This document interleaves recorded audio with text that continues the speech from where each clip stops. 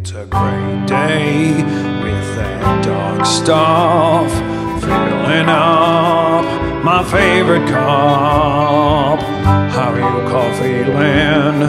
How you Coffeelin? How you Coffeelin now?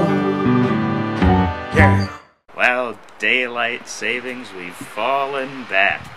And as a result, we should enjoy our sunrises and early mornings while we can, and the weather is palatable, and that's where I find myself now, and why not on this palatable morning with a bit of wind I'm sure you're hearing in the background, enjoy a new cup of coffee. And that's why today I'll be trying out Forecast Coffee Company's Yonder. It's their dark roast, and what drew me to this bag while at Sprouts Market was it said, "This coffee fights climate change." I have no idea what that even means. Can a coffee beat Greta Thunberg? Well, let's find out. What it says on the bag is this bag is made from plants. Well, that's normal. Trees absorb glorious amounts of greenhouse gases. This is why we partner with farmers who embrace agroforestry. Instead of clear-cutting forests, our farming partners grow their coffee alongside an abundance of native trees and shrubs.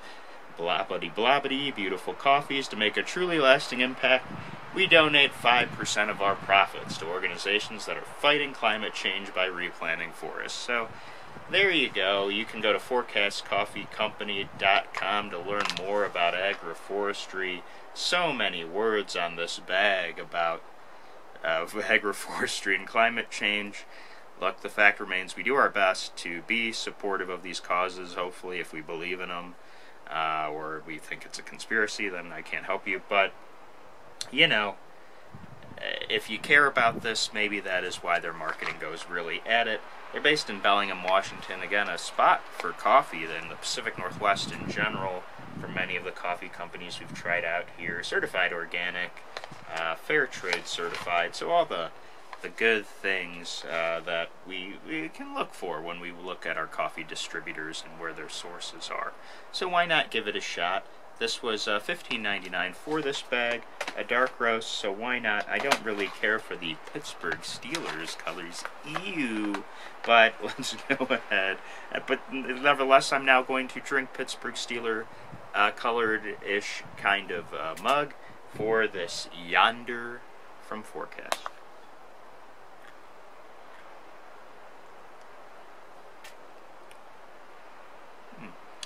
Okay, so again, looking for a dark roast. I made it a bit stronger as I usually do, and I would say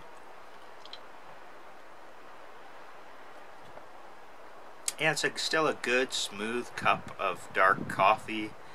I actually do think I quite enjoy this black, and so you're paying for what you get. I think it's really is at that price point quite good. Again, I can be easily entranced by a lower price point on my coffee, but again, if you're looking for something, if you're a little bougie on your coffee and your dark roasts, and also knowing that it is a company that is maybe following your belief structure when it comes to the environment, when it comes to trying to tackle climate change as best as they can, they're still in coffee. So yeah, organic Arabica coffee, all this jazz that is appealing to a certain demographic out there of coffee drinkers, then go ahead and go for it. Despite their branding and such, of colors, scheme, I don't really care that much about black and yellow. I remember that Wiz Khalifa song. Does Wiz Khalifa drink coffee? I can't imagine. I think he does probably harder stuff.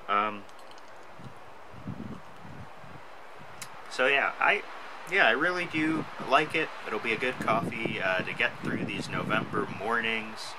And so yeah, so to answer the question, how you Coffeelin?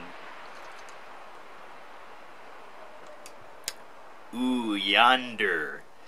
I see a world, hopefully less warming and all melting.